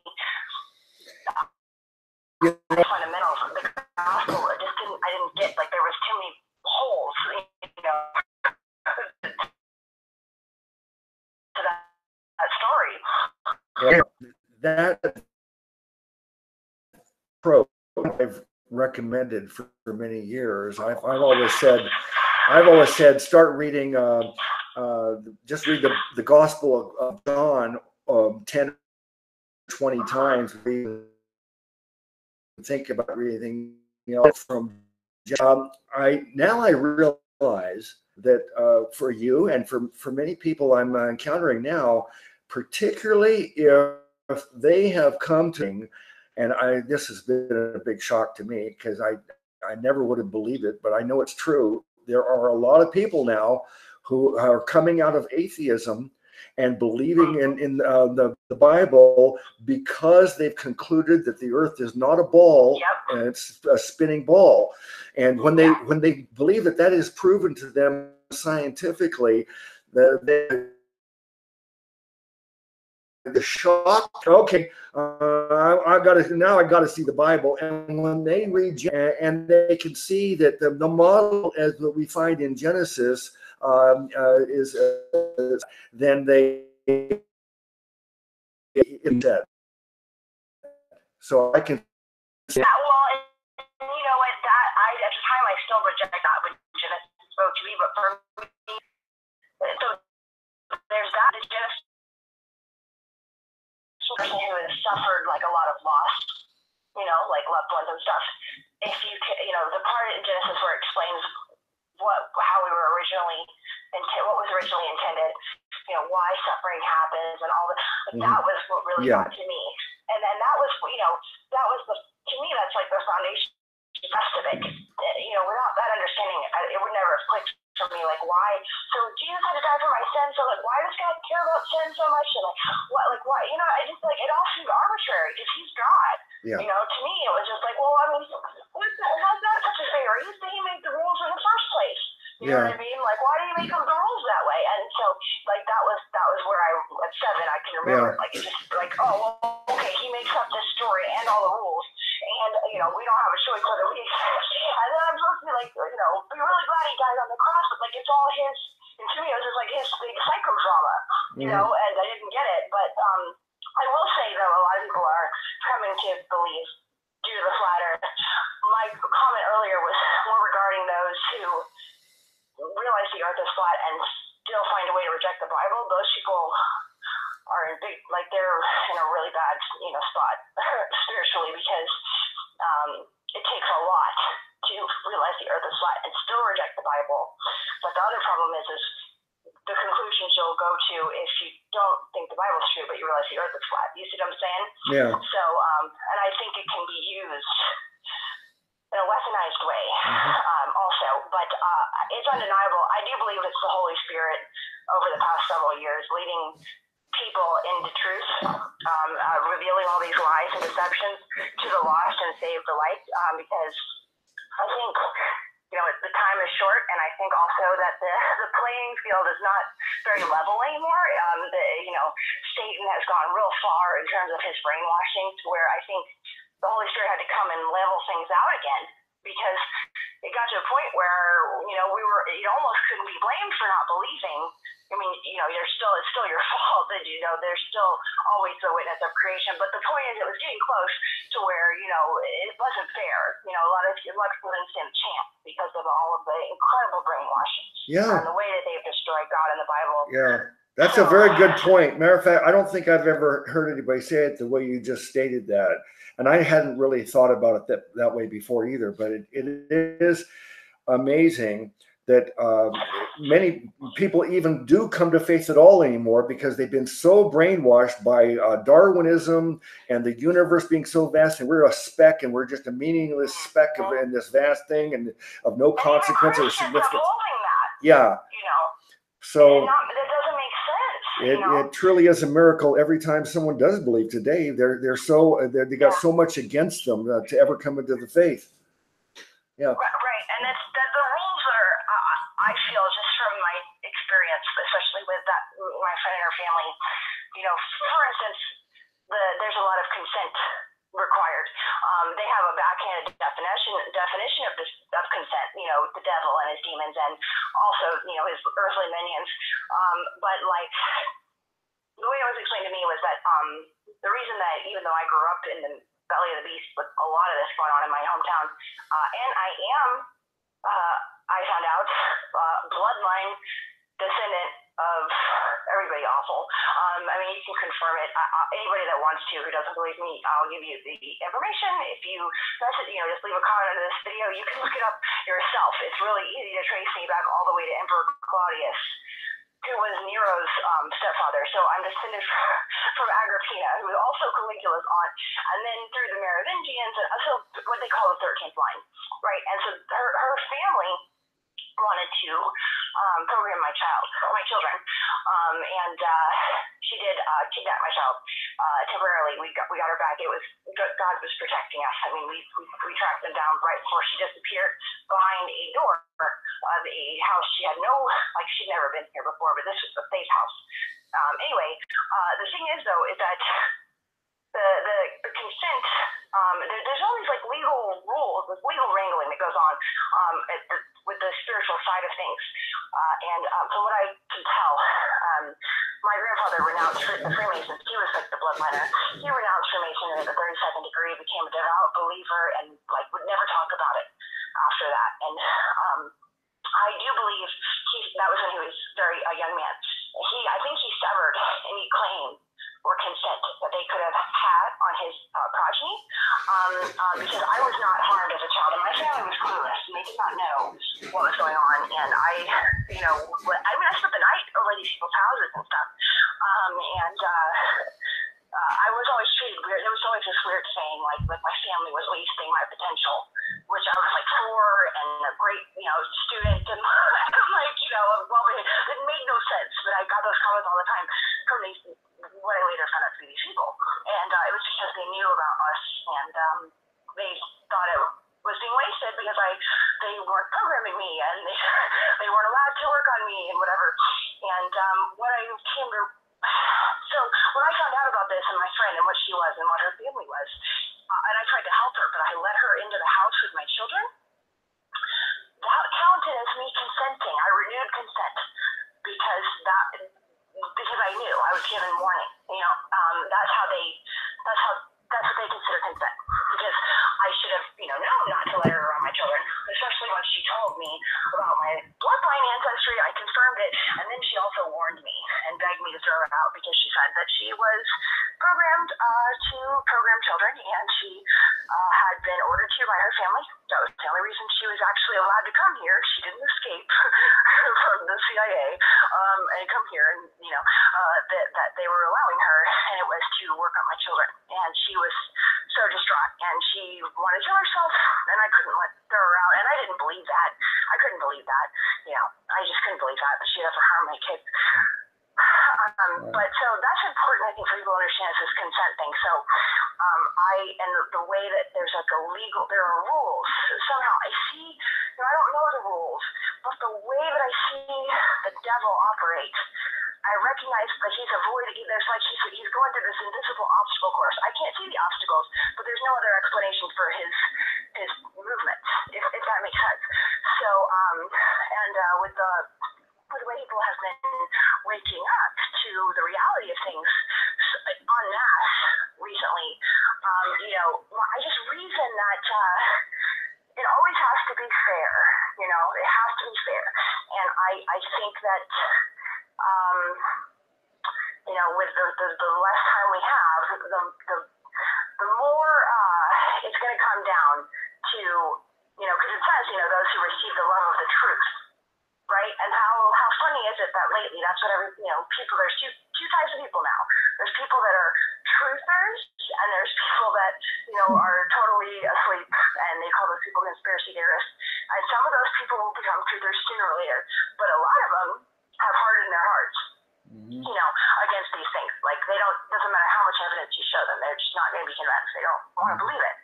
And I think that we'll see that divide more and more as the days shorten, that we will see people that, the truth matters to them, it resonates with them, and they won't willfully lie to themselves.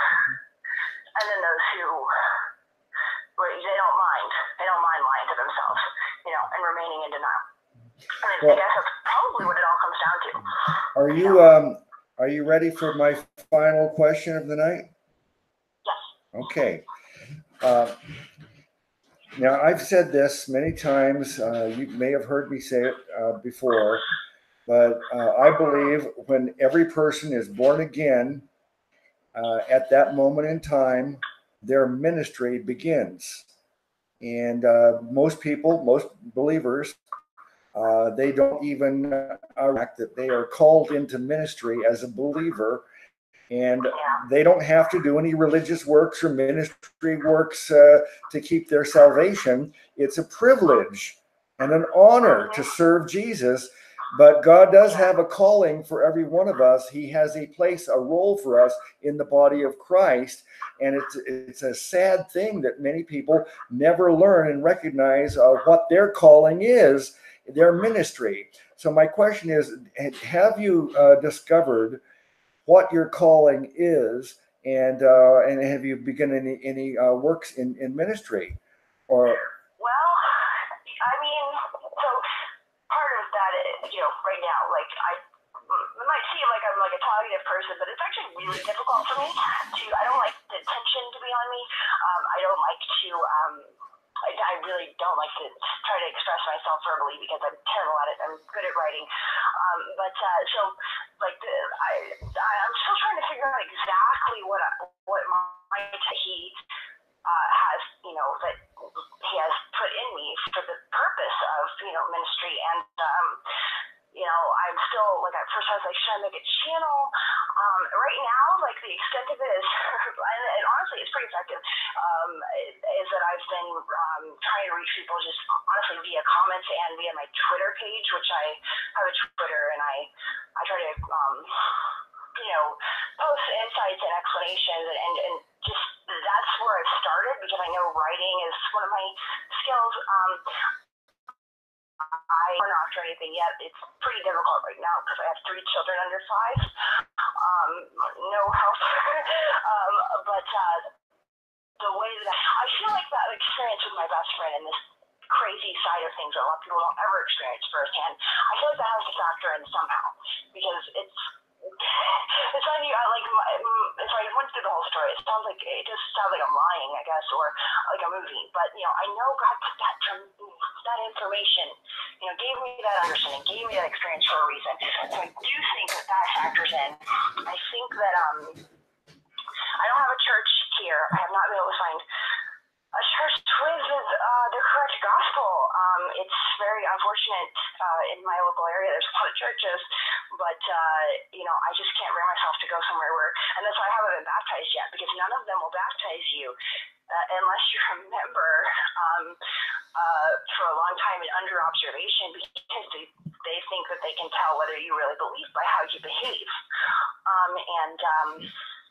So I really wanted to be baptized, but I am still trying to figure that out. It's only been about 2 years for me, and it's the first one was real crazy.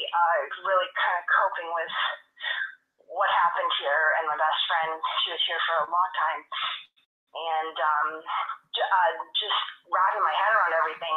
And then I had my child, my Grace. Her name's Grace. By the way, I wanted to tell everyone that it's because of this fellowship. I always believed the correct gospel, and I was lucky that way. But when I found Renee, Luke, and Messiah, which I had actually watched D13 prior to this, that's how I came over to talk in doctrine, and found you guys too. You guys really made me understand like the final aspect that I hadn't fully grasped, which was just the importance. Like nothing I have to say is as important as the actual gospel. Like that was the thing. Like I was thinking that I needed to tell people, oh man, you guys gotta watch out for these mind scrolls, please. Like that was like the thing that God wanted me to share. And I was missing the point, because I didn't really completely understand like that people actually believe the correct gospel weren't really saved, even if they were close enough. I draw the line basically when people say that you have to have works of some sort, and I'm a little iffy on people who don't realize they can't lose their salvation. It depends on how long they've been saved. But the point is that there's a lot of people coming to the truth now, and they're believing the Bible, and they're believing in the death, burial, and resurrection. And I'm seeing it, but so few of them are actually coming to the full understanding of the gospel and resting in Christ. And so that has just been in the past, 18 months, I guess, that I've really realized that. Because, actually, no, my baby was about to be born. I didn't have a name for her, and I found you guys, and especially after, I think, one of Renee's videos where she, just fully laid out the importance of resting and why why that's the true gospel, and why, you can't count people saved even if they believe in works, a little bit, and all of that. And I realized, exactly what Christ did, washing me in his blood, and about me having to rest, completely in Christ. I named my baby Grace. I prayed for a name. I prayed for a name for a couple months at that point, and I had a really hard time with girl names. I have all these boy names, but I keep getting girls. And so I was probably, I guess I only had weeks to go, maybe a month or something, when I realized that Grace was the name. And what was interesting was my aunt, she called me the next day, and she was like, "Angel, I've got a name," and I was like, "What is it?" And it was Grace, it was just one of those God incidences, right? The Holy Spirit spoke to her too, but yeah, so I have quite a bit on my hands, so I feel completely compelled to reach people. I mean, I'm not this loquacious and I guess articulate for no reason. I mean, I feel like I need to especially reach people that were like me, though. That is my talent when it comes to, because I don't really know what it's like to be like Daniel, where you're raised in the church and you believe the Bible and all that, but you haven't, you didn't have the full assurance, or you didn't feel safe. I don't relate to how to talk to. I wouldn't know how to talk him out of that, because I still don't understand how that happened. But I do know how to get over the hurdles and mental walls of people like me, because I've been there.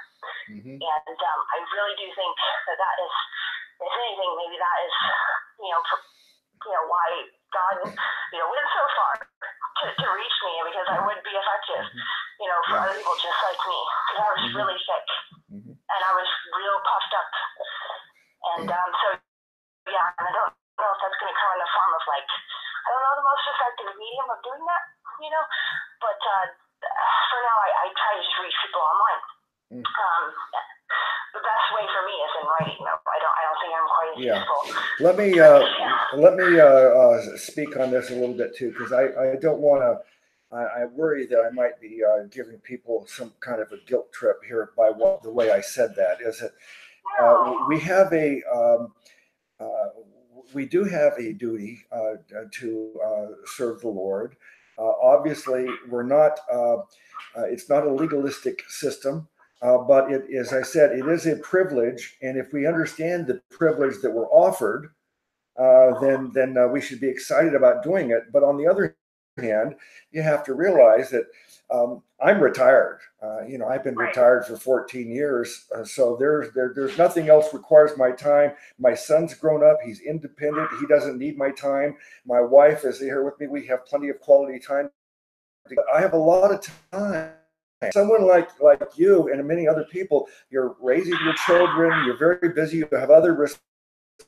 So I don't want to give you or anybody else the impression that I'm trying to impose some kind of work on you for ministry. But I think that many of our brethren and sistren, I don't know, that's not a word I don't think, but I like it.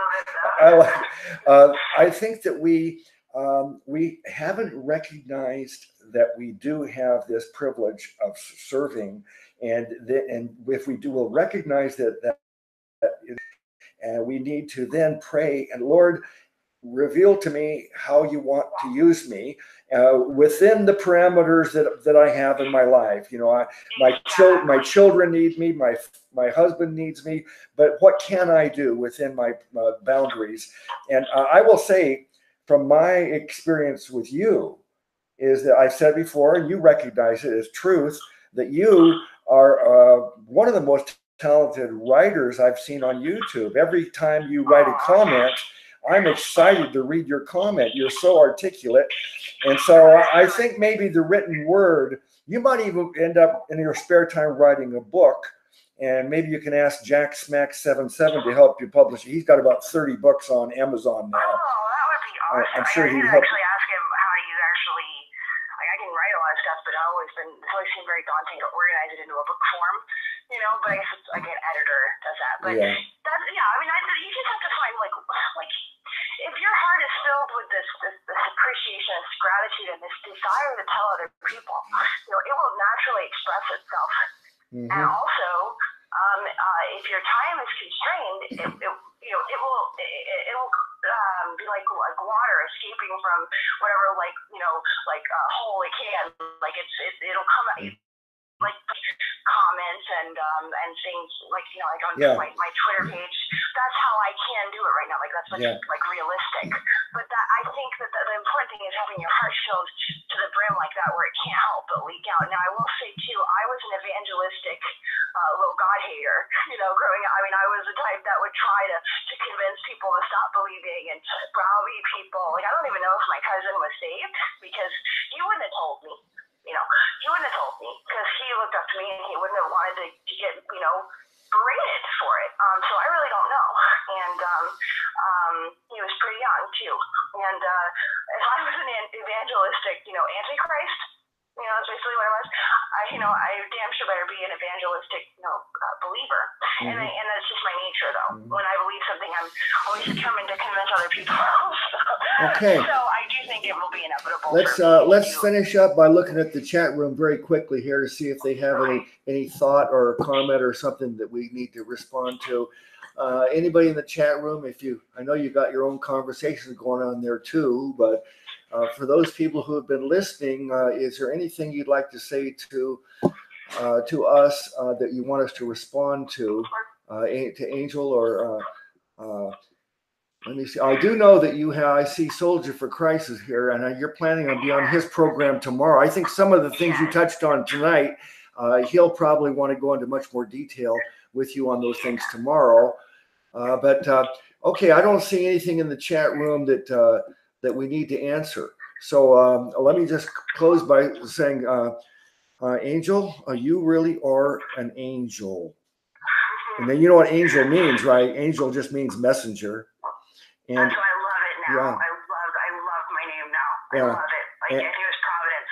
My dad named me that. And the word evangelist means Eve. The prefix means good message, and ist is deliverer. One who's delivering the good news is an evangelist. So yeah, it's a wonderful name, and so I appreciate you taking some time out, and I know that I have got to know you much better. And I'm thankful for that. And I hope that the people who listened, and also those people who watch this and listen in the future, now they know Angel Martin much better, Sister Angel Martin. Oh, and I appreciate you asking me on this. I really do. You are just, I watch every video you make. You just warm my heart. You are just such a humble, loving person, and you just really have your heart and your head in the right place, and God is really using you, especially now that you're retired. It's a perfect setup, you know, and you have really made the most of it, and I hope to, you know, especially as I get more free time, I really hope to be as dedicated as you have shown yourself to be, because you've been in this a long time. And so I appreciate it, and I will try. I don't have the internet currently. Well, we have very few options out here in the country. So I haven't been in the chats much, because it's just very annoying on my phone. It constantly takes me out, or backspace is what I say. But I should be getting a new phone soon because my birthday's coming up, and that's that's what I told my husband. That's the only thing worth getting me because I can't use this. I will definitely try to be, especially in the private fellowship. But I love you all very much, and yes, I will be on Steve's show tomorrow, and that should be interesting. If you guys want to hear more about the weird stuff that I got into and made me sound crazy for talking about so briefly. Yeah. All right. So everybody, tomorrow Saturday, Soldier for Christ, We Are at War. Angel Martin will be joining Brother Steve on that program, so I hope you'll join them there. Around 7, I believe. That's 7 p.m. That's 7 p.m. What, Central or Eastern? I think Eastern. Okay, 7 p.m. Eastern. I forget if he's in weird time zone or not. Okay. All right. So everybody in the chat room, all the people in the chat room, thank you for being there and listening. And also, I saw there were some trolls that you were able to get rid of. So thank you for that. And Angel, thanks again. Thanks so much. And to all the viewers, bless you all in the name of our great Savior God, Jesus.